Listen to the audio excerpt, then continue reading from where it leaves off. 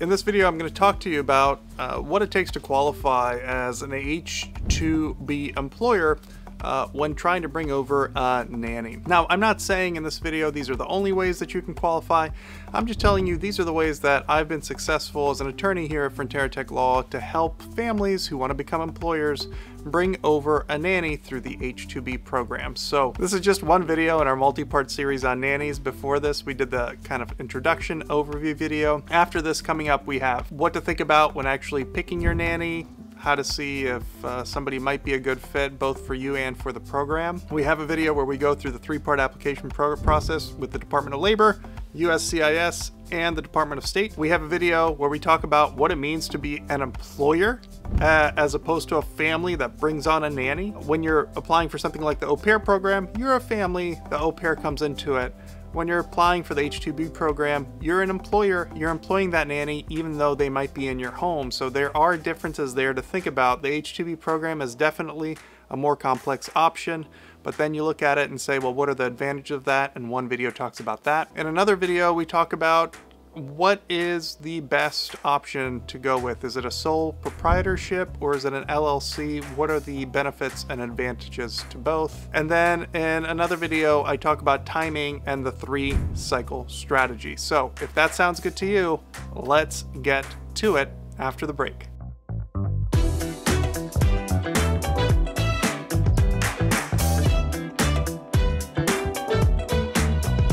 Welcome back. My name is Damjan Denoble. This is Law Great. I'm here with fronteraTECH Law. What my law firm focuses on is immigration, and specifically much of our practice has to do with these H-2B visas. I consult on these visas regularly with other law firms. I work with recruitment agencies. I work with my own clients, and I've been doing this for a long time. And so you'll notice on this channel, I have a lot of these H-2B videos. Well, the most in-demand video that I've had is just people are like, we want a nanny, we want a nanny, we want a nanny. And there's this huge childcare crisis. And so I said, you know what? I'm going to do a series, and this is what it's about. And in this video, we talked about what it takes to qualify to be an H-2B nanny employer. So let's look at this H-2B visa program for employers.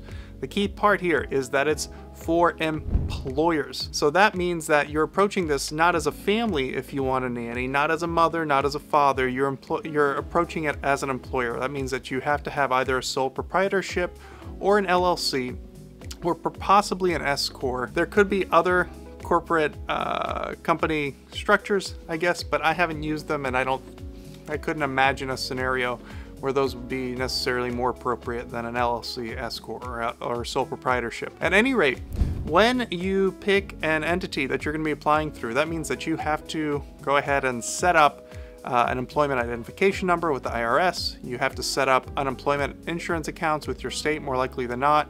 You have to go ahead, and if you're in some states like California has a whole EDD process that you have to register for.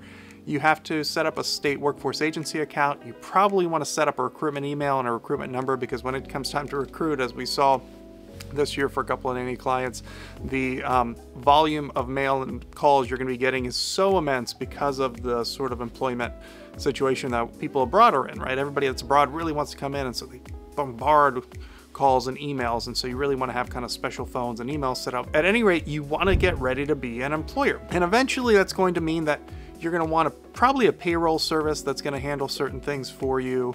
You're going to want to have a regular payment schedule set up. You're probably going to want to have housing set up for your nanny. Many people choose to have them live in a house, but it doesn't have to be that way. And you're going to have to kind of think about things like audits, right? The H-2B program audits its employers. So you're going to need to be organized as an employer. You're not going to want to just kind of throw away all receipts or paycheck stubs.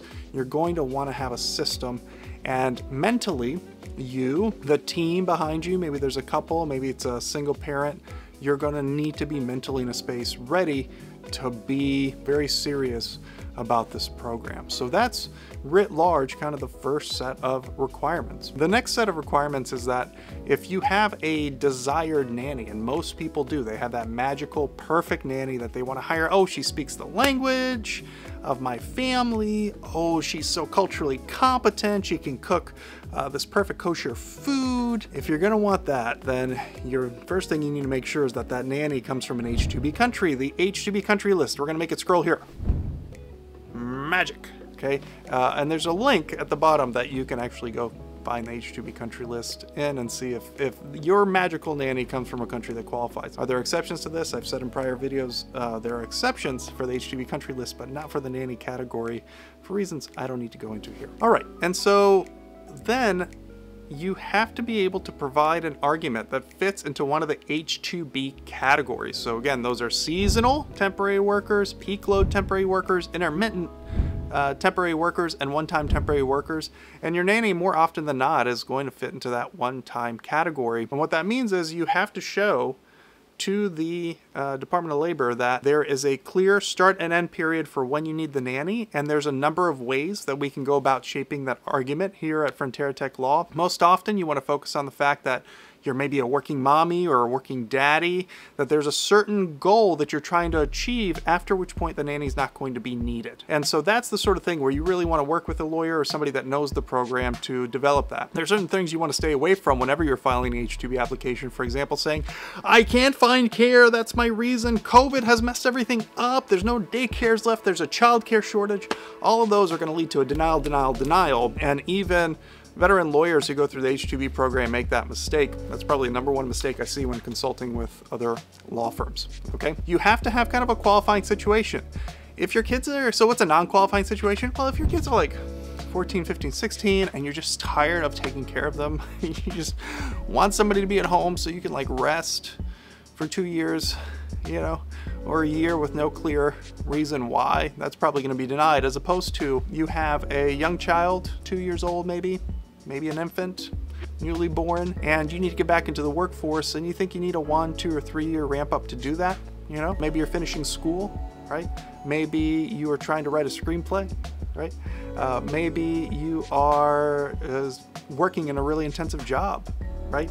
That requires you to just be gone for the majority of the day, and your spouse also works and they can't be there to take care of anybody, and you don't have family around. And you think if you can just get this child to kindergarten or pre-K age with the help of a nanny, you're not going to need a nanny anymore, right? So clear start and end date. So that's the other qualification. And again, if we're thinking about things that don't qualify, it's anything that doesn't really have a clear starting reason and ending reason.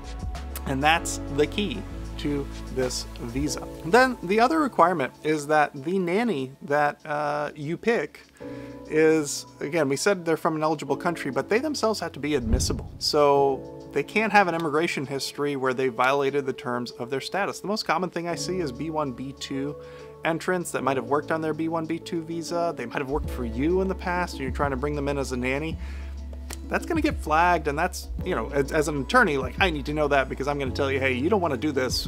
If you aided in any way in violation of that B1, B2 status because you paid them as an under-the-table nanny before, that's not the type of person you want to try to bring in through the H-2B program. Not only will they be flagged, but you yourself will be flagged for the program, and maybe not able to enter it again. So if you have these 4 elements, meaning you're ready to be an employer and take that seriously, your nanny is from an H-2B country, you have a qualifying reason, right, under the one-time category usually with a start and an end, and your nanny themselves is admissible, you have the ingredients to file for a nanny visa. We've talked about in this overview video how long they can stay, between 1 and 3 years, and how we want to look at all the elements in your application to figure out which is the best number of years to apply for you right off bat. And I'm going to explore that in the next video. So I hope this is helpful.